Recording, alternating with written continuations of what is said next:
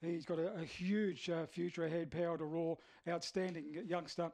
The 6th was won by College Bell, 26.02. The 7th was won by Unleash Hell, 25.80, was well tried. And Mighty Claire and Runzar run with the other winners as they're all set for the final event of the afternoon. Favourite in 1. Ready, racing. Celtic Spirit come out okay. Brother Supreme got away nicely and Blue Samurai splits them.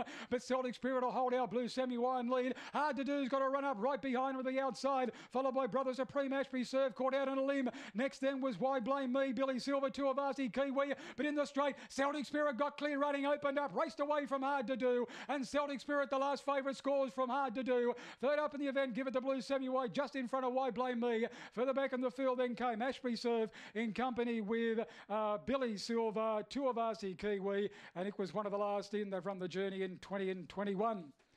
One red, the winner, Celtic Spirit.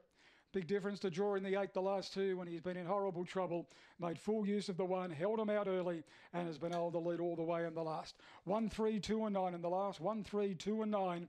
Celtic Spirit, the winner in 20 and 21. Is by collision out of Not Too Shabby. John Ash, the owner trainer, defeats number 3, Hard to Do. Vince Spiteri, number 2, Blue Samurai, 3rd. Glenn Summerfield, number 9, Why Blame Me, officially 4th. 20 and 21, 1, 3, 2, 9. The winner of the return, 230, 170 on the final event. 4 lengths by 1 3/4. 4 lengths by 1 3/4 were the margins.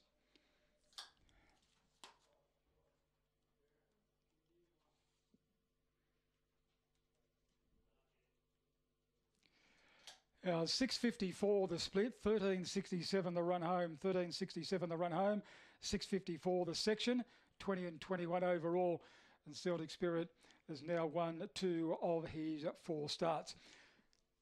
1, 3, 2, 9 on the last, the favourite scores in the final event.